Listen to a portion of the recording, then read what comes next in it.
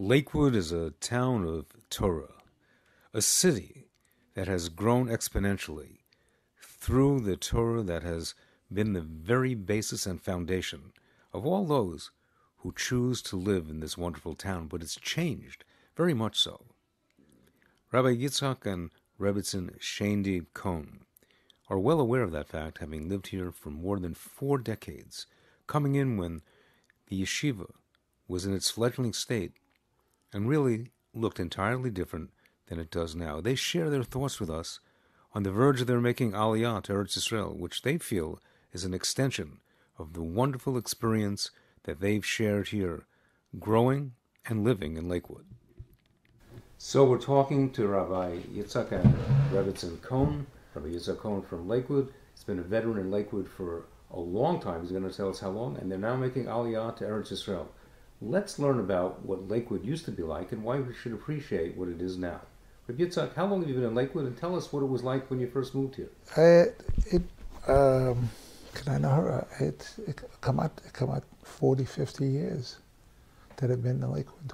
I came here as a bacher, and I was interested. I felt, a drive to do something, to move forward. And there were, the older people. There were a number. There was 70 young late and 140 bachrim, something like that. And you came to the yeshiva, and you wanted to do something. You wanted to, this is. Looking back, the hippies, that was their rebellion against what their lifestyle was, and here was a bunch of people who were Moser Nefesh. I remember there was one young man. He had a potato for supper. It's potato for supper, but it wasn't that. It was that you were doing something. You were learning. You got down to life had a meaning to when you went there. And the Remeir Hershkowitz, he should be gesund, gave me my faher. I was not as capable as a lot of other guys, but I sort of blended in with the rest of the guys. They were very fine people, very fine. They give us a shirt of there was a shirt of the back of the back. There was 5 cars in the whole yeshiva. Now I'd like. So you had room to park? What? You had room to park? It's not there was room to park. It was if somebody had to go somewhere, somebody else help you out. You were all brothers. And it's that was in the yeshiva, in that world. But just on the outside, I was just a few years later, I was learning how to drive, and a little older lady started to walk across the street, and you waited till she crossed the street. It was a throw. It wasn't. If it were now, she might still be waiting. It wasn't that. It was a combination. Besides, you weren't the cutting edge of everything. You wanted to be there. You wanted to learn. You saw how the Rosh Yeshivas, all the people who were there for longer. Who was there then? Who did you see? I saw the Rosh Yeshiva of my memory. You saw Reb Aaron? No, definitely. I came 2.5 years after Reb Aaron was niftar. So you obviously saw Reb Schneier. Right, I saw Reb Schneier, and Reb Schneier used to give a shiur every week or something like that, and just as wanted to see what it is to go up to the head, right in front of the Aron HaKodesh, and he would give the shiur, and then it would touch the sides of the you know, he would hold the where you kept the svarim, and it was worn down. You know, Reb Shneir gave the shir. They say that Reb Shneir, he was part of Rav Aaron. So he was like, when he gave the shir, he was living that. And it was more of an extended family than it is like a yeshiva. I mean, it was a yeshiva. There was a formal thing. After Yom Kippur or during Yom Tovim, the people danced. It was real. Your whole self was in it. What was the town itself like outside the Dalet Amos of the yeshiva? You knew every single person. This lady limps, and I always saw her whenever I went into town. I mean, after 9 o'clock, there was no lights out. The town closed, but that's it. But you knew everybody in town, whoever was there. I had a friend, Cohen Adams, and he would go around and a fix-it man, and the police would stop him. What are you doing here? Oh, it's Kalman. Don't worry about it. It was like a middle town, and you were all part and family. But in the yeshiva part, it was there's a chasana, so all the cars went. Of course, we went to dance. Where did they make a chasana then? They went in. What's the name of the? No, who was the family? What family was it? They were very.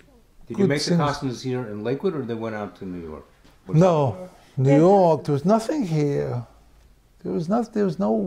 I mean, one time I think Reb Shem wanted to make a chasana, so they emptied out part of a new building, and they had it inside. You still saw sort of chairs on the side, and it's like out of town. What do you think has been the biggest changes in Lakewood between those 40, 50 years ago and now? And what should the people who are moving in and people who are here now really appreciate about living in Lakewood? Wow. Well, a spade is a spade. You came here to learn, and that's what you did. There was, when the air conditioning came in, in the base midrash was air conditioning, and the dorm was no air conditioning. So Rav Nosson, the Mishkiach, said, this is how intense it was that a person who stayed in bed, there used to be, after the first Seder, Rav Nosson said, everybody has to go to sleep, rest up, so you'll be strong for the second Seder. But if you stayed a little longer, what are you doing over there?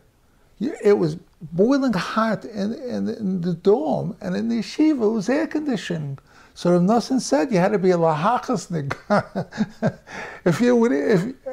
How did you leave?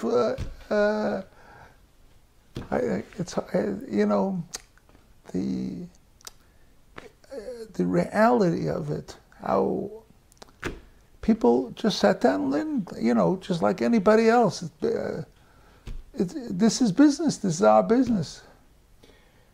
You're on the verge now of moving to Eretz Yisrael in a very short time. By the time people see this, you'll probably be on your way. How do you feel about leaving Lakewood, and do you feel there's a strong connection between the legacy that is here in Lakewood and the connection to Eretz Yisrael? Do you feel there's a continuation of your having spent all this time in Lakewood? Wow. I mean, who is it? Mishkiach. Who is it? Who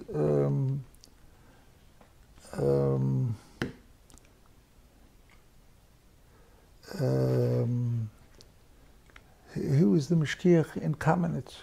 Rav Moshe Einstein. Rav Moshe Einstein said that this city is a city outside. It's what do you call it? It's not a city outside of Eretz Israel. This is like part of Eretz Israel. It, you know, and the brother, you know, everything, the learning, the straightness, you know, without any pretensions, any,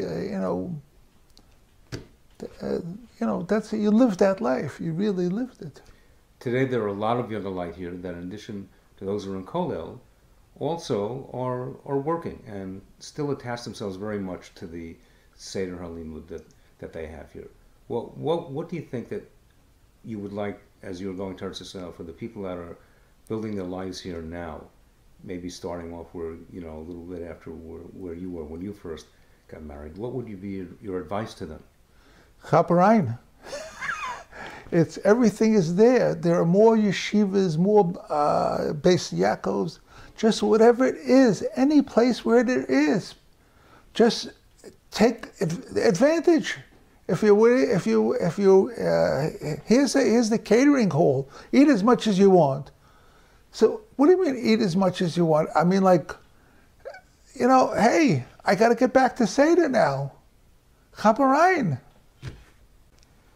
Mrs. Cohen, you were also a part of this legacy in Lakewood. Very Tell us much, what you remember as what Lakewood was like then, what it is now, and what you think people should learn as you embark upon this new tikuf in your life, moving to Eretz Israel. Okay. So when we came here, I think the edge of town was the yeshiva apartments, and it was not the yeshiva apartments, it was a hotel.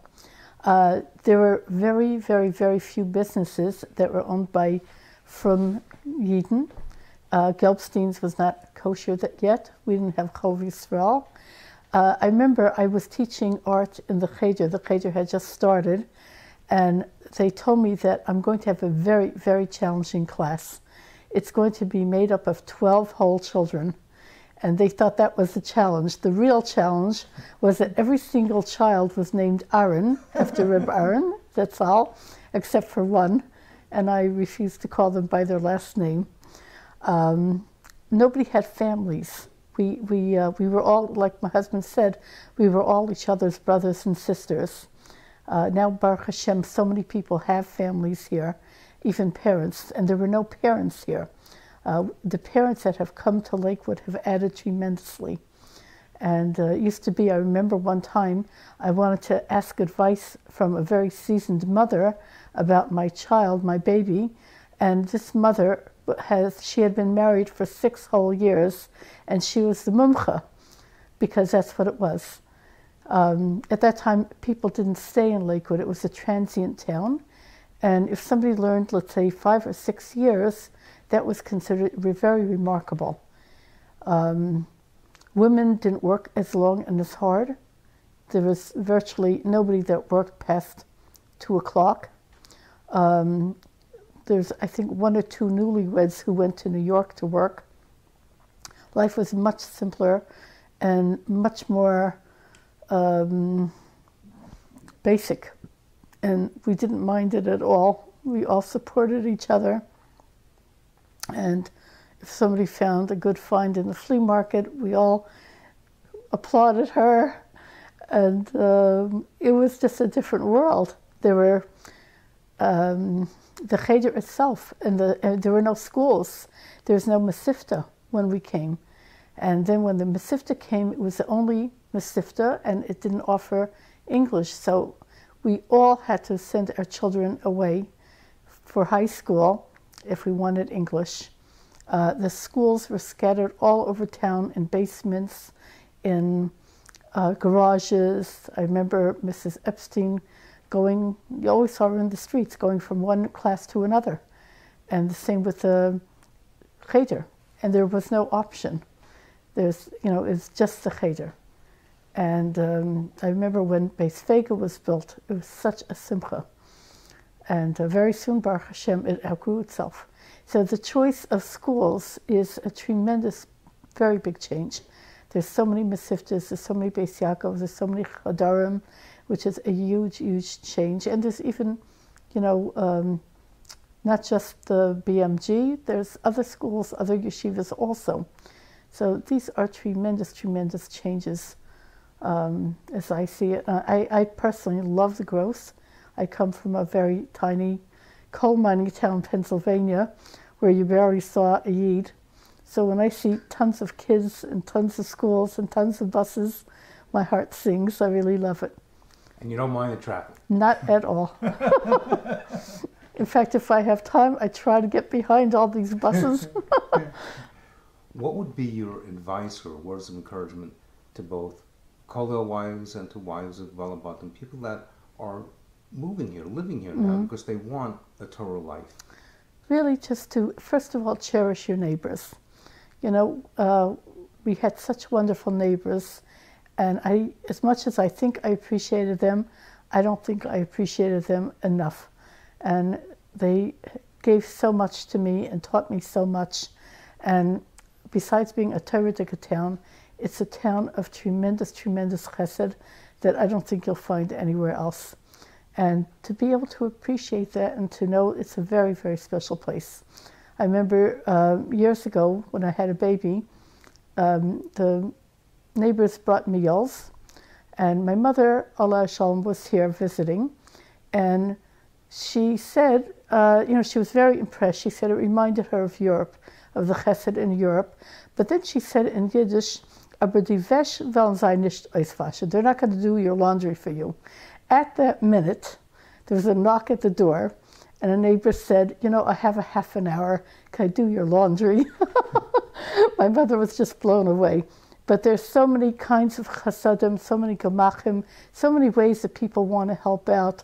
It's just so incredible, and just the caliber of the neighbors.